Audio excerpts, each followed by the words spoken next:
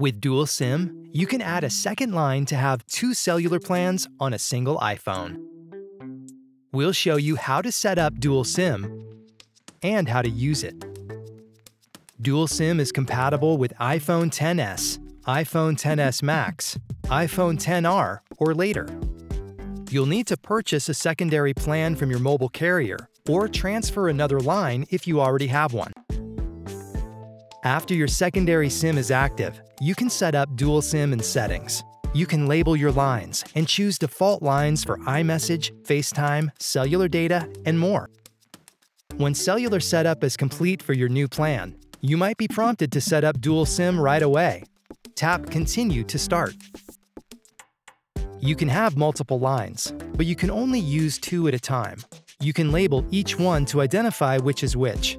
Tap Primary to label your original phone line, and choose an existing label or create a custom one. We'll change this one to Personal. Then tap Done. Tap your secondary line to label the number you just added. We'll name this one Business. Tap Done, and tap Continue when you've finished labeling your lines. Next, select the line you want to use as your default line.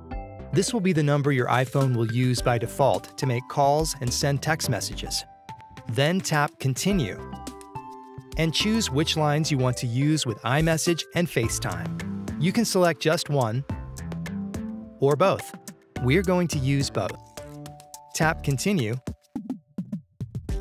and choose which line will use cellular data. The other line will be voice only. If you'd like to be able to use the internet while you're making calls with your voice-only line, you can turn on Allow Cellular Data Switching. When you're finished, tap Done. If you want to make changes to a line or turn it off, you can tap it for more options. Now we'll show you how to use Dual SIM. Your signal strength will be displayed in the upper right corner of your screen. The top bars represent your cellular data line, and the bottom represents your other line.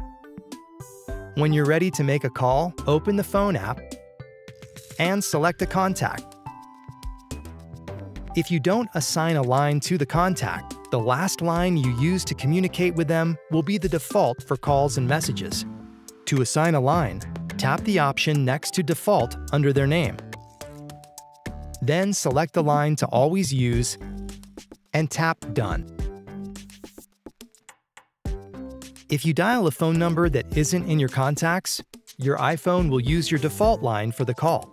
You can change the line you want to use by tapping the gray cellular plan label at the top of your screen above the phone number you're dialing. Just tap the line and you're ready to make your call. And that's how you use two lines on one iPhone with Dual SIM. To learn more about your iPhone, subscribe to the Apple Support YouTube channel or click another video to keep watching.